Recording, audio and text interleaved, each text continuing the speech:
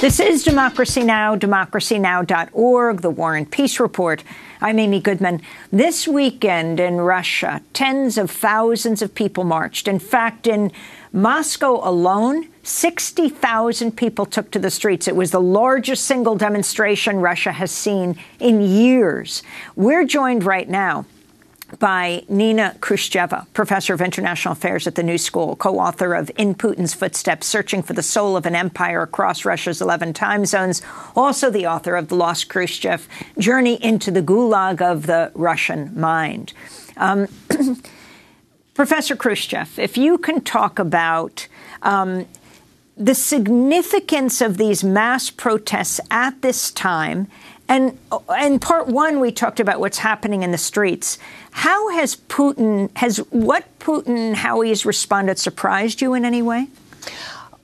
It did, in a sense, that Putin is concerned about his legacy. One of the reasons he came back in 2012 as president is because he didn't think that Russia was strong enough after he kind of made it better during very disarrayed and chaotic years of Boris Yeltsin in the 90s. So he didn't feel that Russia was strong enough. I mean, he also has suffered from this typical Russian disease that leaders cannot leave. They only die in office most of the time.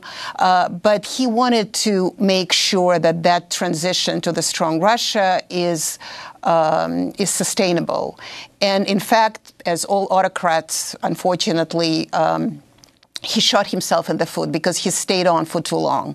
Nobody buys because one of the things that he did, for example, during the protest that my last protest on the 27th of July, which probably had about 20 people in the streets. It was unsanctioned, so it was even braver of people to go on and protest. And there was very brutal disbursement. There was, I think, over 1,000 people, almost 1,500 people were arrested at the time.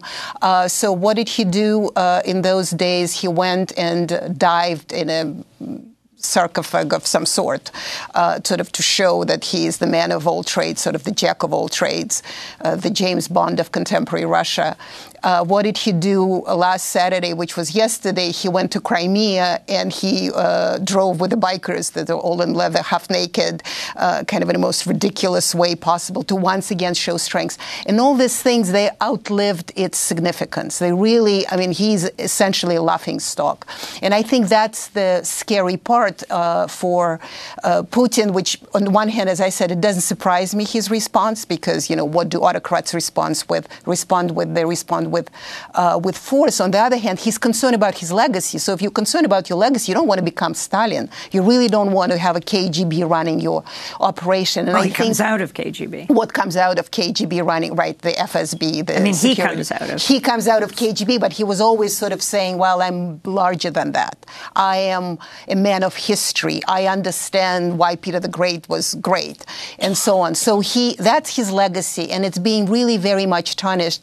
But I think at this point he reached the level of power or level of kind of time of staying in power that, in fact, the legacy of his own safety is more important than the legacy of Russia. And that's how he undermines his existence. So it didn't surprise me, but I wouldn't expect it to get any less, because for them now, for the security forces, it's a personal fight. It's a fight of power that Russia has to be all the besieged fortress from outside and inside. And that's why they claim that it's the Western plot once again. Once again, nobody's buying it anymore. So I think it's a great predicament for him, because nobody buying that argument.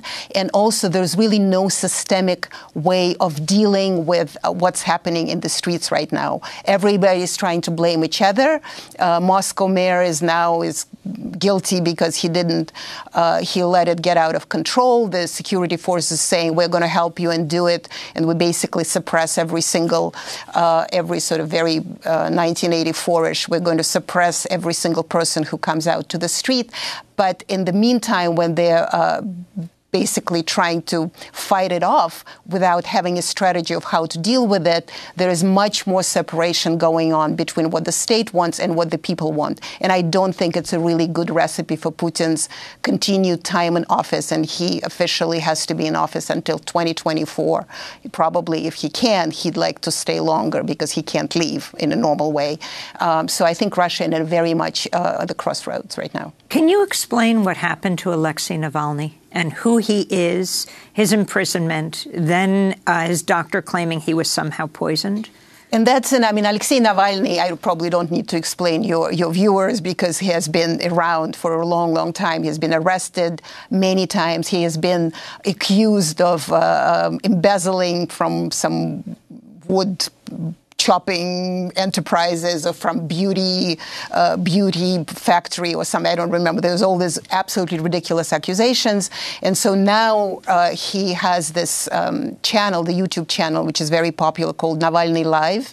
And they've been raided every time that they try to transmit the protests. He's an opposition lawyer. He's put out numerous documentaries that are very popular.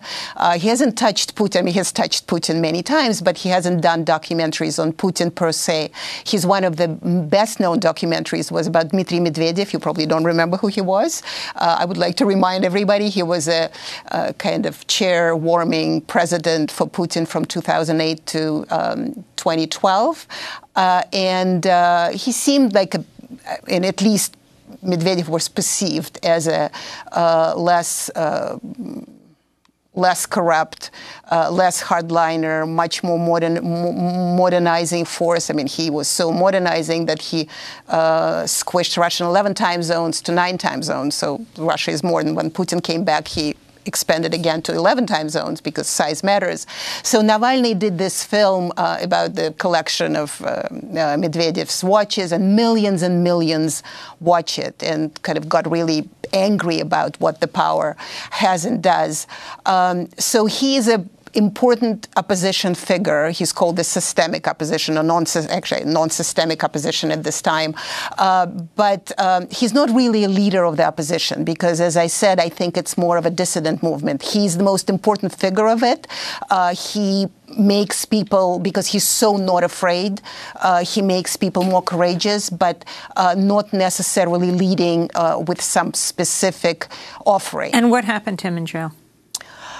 In jail, yes. So now he was arrested. He's been arrested all the time. And apparently he got the story is that he may have got poisoning or he got some sort of a allergic reaction to something. But with the poisoning stories that come out of Russia, probably likely. And I think it brings me to my earlier point about the security forces. I think they're really playing dirty at this point, and they actually feel justified because the more people come to the street, the more, like in Hong Kong, the argument is that we're protecting the national sovereignty. We're protecting Russia from disintegration. We're protecting Russia from all these influences that really should not be seen on the Russian soil. So the story, once again, is still out. We don't know exactly what happened to him, but I worry about him more than I've ever done before, because before they always stop short from, and I hate saying that, but from really doing much more harm to him that they have done, so far. But it is possible that they will say, well, he's an enemy, and therefore, as an enemy, there's, as a non-enemy combatant, he's going to be liquidated. Professor Khrushcheva, I wanted to ask you about something that's been happening at the same time. Questions are mounting over last Thursday's explosion in the White Sea off the northern coast of Russia, which killed at least 7 people, it's believed mostly nuclear scientists. The blast caused a radiation spike in the surrounding area, and U.S. experts suspect it was caused during a test of a nuclear-powered cruise missile. This coming as concerns are growing over the renewed nuclear more arms race between U.S. and Russia following President Trump's withdrawal from the landmark INF treaty. That's the Intermediate Range Nuclear Forces Treaty. Earlier this month, Russia responded by calling the INF treaty formally dead. So what do you know of what's happened? There are a lot of people in the United States who are watching the TV series Chernobyl right now, so it's sort of bringing it back into the present, the horror of what took place then. What do you understand, and where is this place, and what is it? Well, I'm not a military expert, but by no means. It is on the White Sea. It's on the north of Russia. It's very close to Norway. It's very close to Sweden. It's very close to Scandinavia. And it's also very close to the places where one of the original protests took place. I mean, the early protests took place about the garbage site. So, I mean, there's a big story. That's how protest movement began. So interesting there that somehow it became once again the center of everybody's attention, this place. One of the reasons that everybody worries so much, because the information is very scarce. We don't know exactly what happened. We know that some people were killed. They died in the explosion.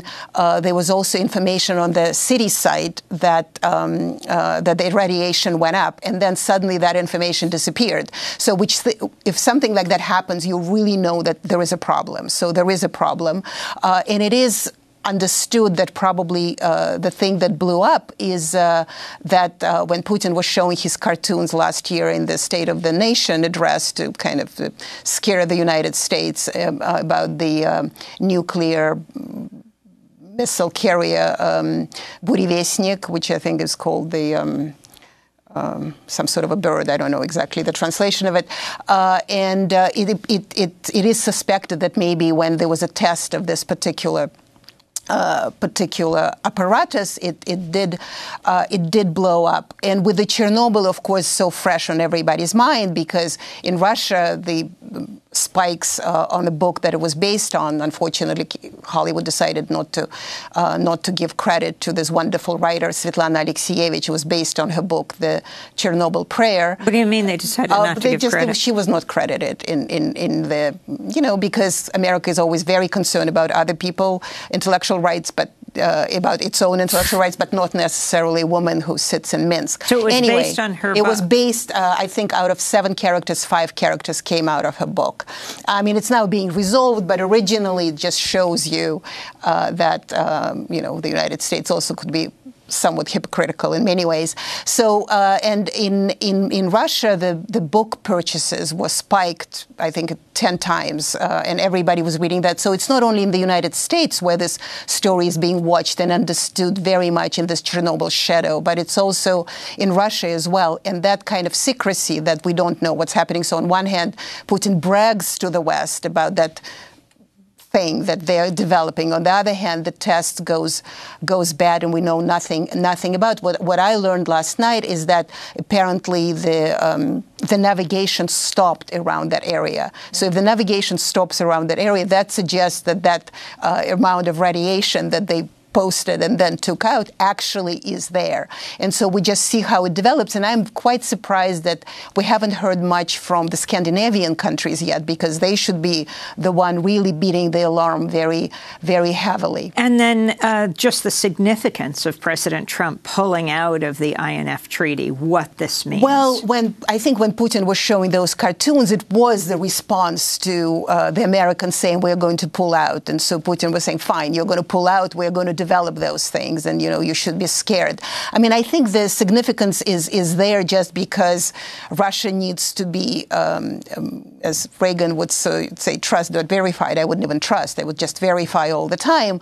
But at the same time, the United States is also not a country nowadays that can be trusted as well and taken seriously. I think we're in a perfect storm right now when Russia is incompetent, but also flexing its muscle more than ever before, and America is incompetent and flexing its power of superiority more than ever before. So I think the significance is there, and it is really too bad that neither side even if they talk about these things, neither side can either be trusted or even be expected to be coherent in this kind of conversation. So this is one of those rare moments that you would somewhat miss Ronald Reagan and Mikhail Gorbachev and their conversation in Reykjavik and other places where they could, in fact, implement sign something that would be then implemented for a long time. So I think we're in a big trouble in many ways, and Putin is in horrible trouble because of the military promise that didn't materialize, the protests in Moscow, and I would imagine that the two events together, that probably would make the KGB, the security forces, to be even more suppressive, precisely because they want to take away attention from other problems that blow up all over Russia nowadays. And how would you assess the Putin-Trump relationship? It's very hard for people to figure out in this country of Trump showing so much deference to Putin, and also the media coverage. I mean, we're speaking to you after the Mueller report. What your assessment is of the United States media and how it has covered Russia and the investigation into Trump, which really, in the Mueller report, he was exonerated in one case of collusion with Russia and interfering with the 2016 election. When it came to obstruction of justice, that's another issue. Well, and I think one of the problem, from my point of view, the problem of the media report, not Democracy Now, being independent, but they really made it into the entertainment show. And I think one of the things that feeds Trump, and we know that it feeds Trump, the more coverage he gets, it doesn't matter. I mean, the more you get, the more horrible you get. It's almost like in a Survivor show, is that, oh, I'm eating cockroaches, look at me. So he does this thing, and it's his shtick. And the media really falls for that. I mean, everybody covers it wall-to-wall, blanket. Joe Scarborough yesterday said that when Epstein died, it must have been Russia. So this really doesn't help the conversation, because it also gives the Russians, or gives Putin, the ammunition to say, they aren't fair to us. I mean, look at this. We cannot take it seriously, because it's a circus all the way 24/7. So I think that was instead of understanding and even understand the Russian intentions, which would have been much more helpful, instead of saying, well, Russia is always a Boris and Natasha story all over again. We're not going to, even find out what happened. I mean, how it happened and why. Instead, it was all look at the Ruskies. So I think that really did a huge disservice to the case. It gave Russians there's an excuse of being Russian, saying, well, they're not fair to us anyway, so we're going to do whatever it is, because they interfere in the world all the time. But look, when we try to make sure that our interests are met, that we are criminals. And, Putin has a point in this. I think I work on dictatorships and dictators, their personalities. I think the interesting thing about Trump is that he likes power. I mean, he's very obvious about these things. I mean, he likes power, and Putin does exude power. He's, completely, you don't see what he thinks. George Bush, of course, looked into his eyes and saw his soul, but only George Bush. Nobody else has seen that.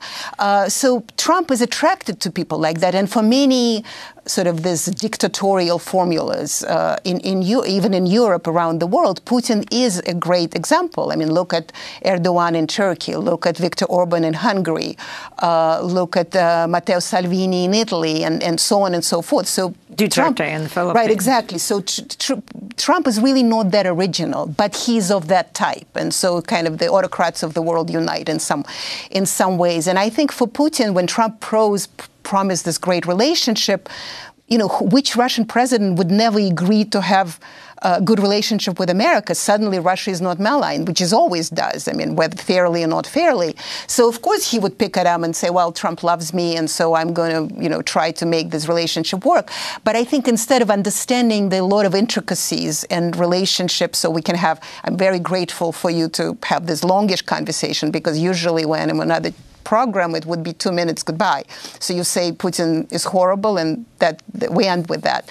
So I think the fact that the intricacies were lost in this kind of conversation really damaged any possibility to have understanding, but also at least not on Putin-Trump level, but even on lower levels to have better conversation than that. I mean, I know the conversations took place, but ultimately, can they be implemented politically? That's a question, because the media created, not without Russian help, mind you, great animosity that it's very difficult to talk about Russia without even sounding, you say Russia, basically it's a crime right there.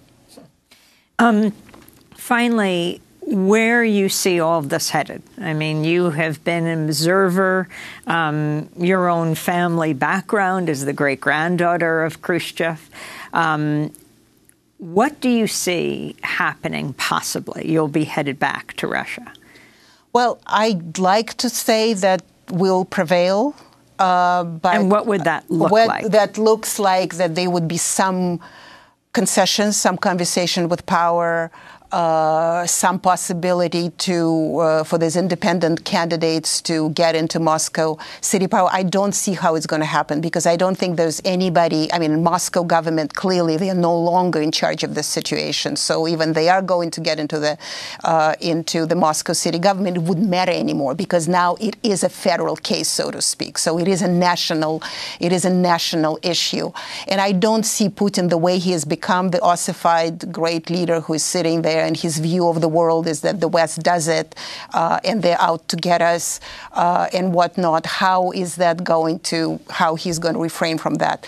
And there is no political strategist around him who either clever enough to get to him and say, we need to undo this somehow. And the way they don't even see, because I actually think that they stepped over the line. So the only way I see for him, and I hope I'm wrong, is to keep pressing and pressing and pressing and pressing. So all these wonderful things that they did in the last 7 years, create cities that are comfortable for living, they are going to stamp on those. They're going to break their own benches. They're going to collapse their own white sidewalks, close the restaurants and whatnot, because ultimately when you cross that line, the only thing you get to is to 1984, which then again would become very, very dangerous for Putin in power. 1984, George Orwell's novel. I mean, we keep sort of coming back to this, is that they are at that stage. But once you become total oppression, then the total dissidentship, also a very big threat. So I would imagine that the next 5 years of Putin's governance is going to be very, very unpleasant and very stressful. And I don't see, and I can be entirely wrong, I don't see people going back into their homes unless they're really incredibly, incredibly scared. But I was with the young people there. I'm older. Police was not interested in me, but they were really picking all these very young people around me immediately, even if they didn't have any slogans. I actually had slogan, Putin is the thief, but nobody had any slogans, the young people, and they would pick them up anyway because they want to scare them for the future generation. A predicament, because Putin has no Crimea to annex anymore, to say, well, look at us, we're all powerful and wonderful.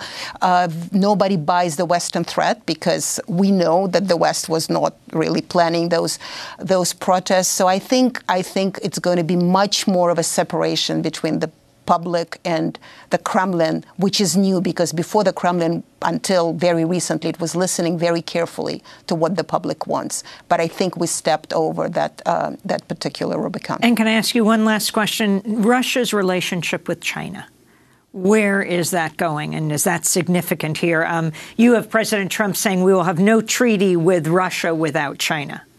Well, I think it is very significant, because we know at the beginning of June, Xi Jinping, the president, went to Russia, went to the Bolshoi, because, you know, that's what you do when you come to Russia. He was in St. Petersburg Economic Forum, and they were signing all sorts of things like there is no tomorrow, basically saying, well, we are going to be friends. The interesting thing that when they both spoke, Putin and Xi Jinping, they spoke about absolutely different things. So Xi Jinping was saying we're part of the world. We want to look into, the global affairs. And Putin was saying we are going to be China and Russia together. So in some ways they were looking parallel directions.